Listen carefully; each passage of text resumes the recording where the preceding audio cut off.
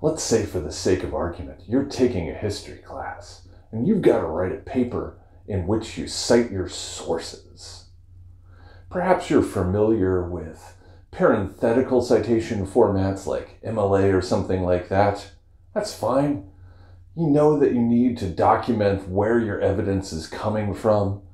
But now you've got this history professor, and he's saying you have to use Chicago-style footnotes. How can you do this? This is outrageous. It's unfair. Like, what is that? You've never used it before. You're flummoxed. I'm so confused. Fear not. I'm Dr. Doug Campbell, and we're here to talk about footnotes, what they are, why you use them, and how to use them correctly. Where is Gomorrah? Yeah, I'll do you one better. Who's Gomorrah? I'll do you one better. Why is Gomorrah? So let's do it.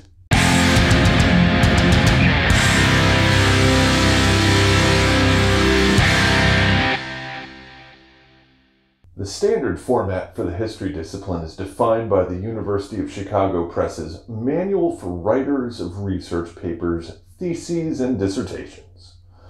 Also sometimes called Turabian format, after Kate Turabian, the original author of this manual. OG, original gangster. OG, original gangster.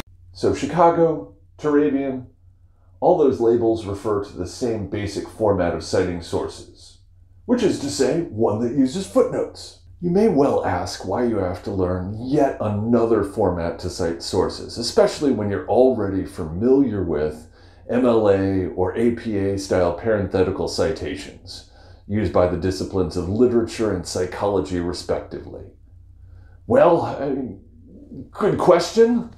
I'm sure we all wish that the disciplines could get their heads together and decide on one unified method of citation so that students only had to learn one. I'm sure we all wish that's the way the world could work. I wish I could control my powers. Yes, and I wish I could walk. Is wish time? How long does this go? Are we done with the Aladdin just found the genie moment? Because wishes don't come true. I mean, it is what it is. Get used to disappointment. Hey. So, the basic concept behind a footnote is pretty simple. Anytime you refer to or quote a piece of information or an idea from another source in your writing, you have to cite it. You do this by inserting a superscript numeral in your text, which corresponds to a source listed at the bottom of the same page. Hence the name, since the citation appears at the foot of the page. I suppose it's worth noting that technically for Chicago-style citations, endnotes can also be used, and those put the citations at the end of your paper. Really, though, that's a giant pain in the butt. I mean, who wants to have to flip back and forth to the end of a paper just to see where the evidence is coming from every minute or two? You know, footnotes are much more convenient for readers, since all they have to do is look down. So use footnotes. They're better. One advantage that footnotes also have over parenthetical citations is that they allow room to include the entire bibliographic citation for a source, without totally breaking up the flow of your writing. So that's what you should do. The first time you refer to a source, you should include the full bibliographic information for that source, including, among other things, the author's name, the publication info, the date published, the page, or the web address and date accessed if it's an online source. Once you've cited the full bibliographic information for a source once, you can assume that your reader, not being a total idiot, is familiar with that citation.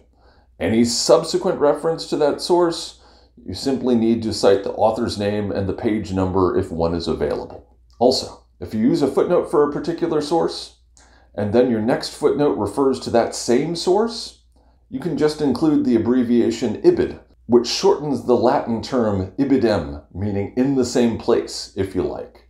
You know, if you want to be fancy and stuff. Well, hello, Mr. Fancy Pants. Some other things to keep in mind.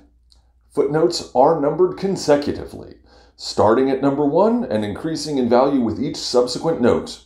You don't have to start renumbering with each new page, and you don't use the same number repeatedly for the same source. Just keep counting up from 1, and you're doing things correctly. Footnotes are usually presented in the same font and size as the rest of your paper. That said, your footnote should always be single-spaced, even if the rest of your paper is double-spaced. If you have a bunch of references to a source or sources in a single paragraph, it's perfectly acceptable to combine them all in one footnote at the end of the paragraph if that seems convenient. Certainly, that is often preferable to having a footnote for every single sentence. In general, however, you should be trying to make it as clear as possible to your readers specifically where your information comes from. Also, please note footnotes do not take the place of a bibliography. You still need a separate bibliography or works cited page at the end of your paper, which lists all of your sources alphabetically by author. To get the precise formatting guidelines for a variety of different types of sources, from books to journal articles to newspapers to videos to websites, etc., you ought to go and check out the Chicago Manual of Styles website.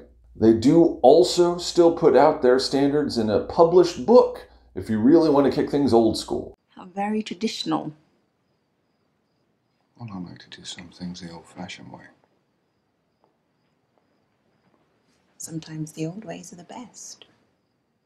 There are also a number of free citation generators out there which can automatically format your citations according to whatever style you specify. I won't name any specifically because they change frequently, and I don't want to be seen as endorsing any of them. Unless they pay me, all of them are perfectly fine. As with any skill, however, it is worth familiarizing yourself with how to format your footnotes the old-fashioned way before using any shortcuts.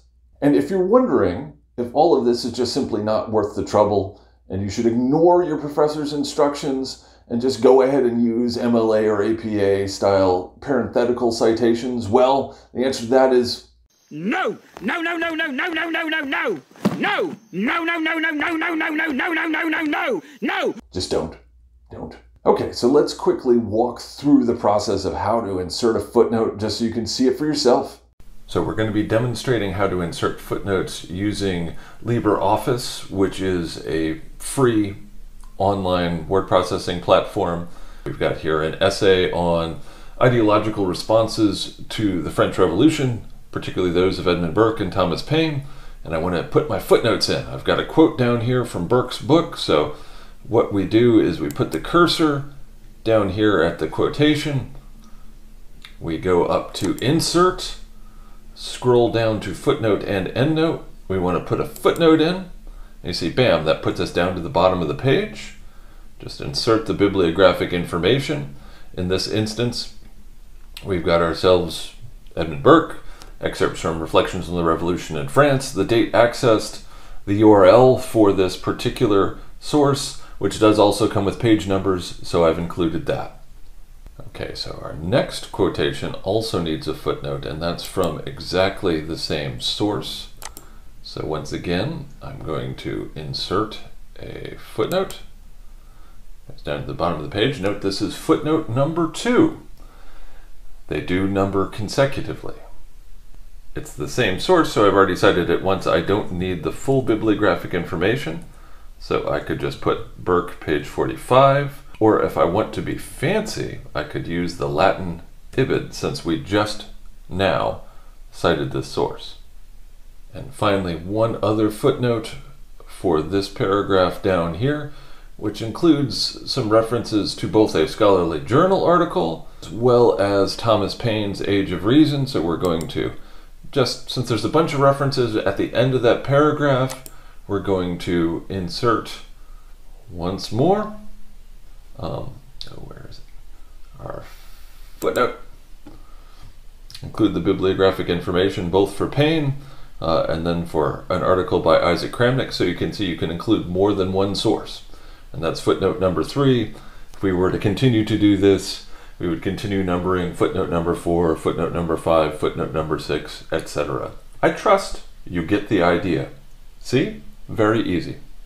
You might also note that your mileage may vary according to various other word processing packages. Like, I'm not going to walk you through every single one. Just note that they all have some way of inserting footnotes. You just might have to do a search in the help function to see precisely how to do it. So there you go. That's how you use footnotes.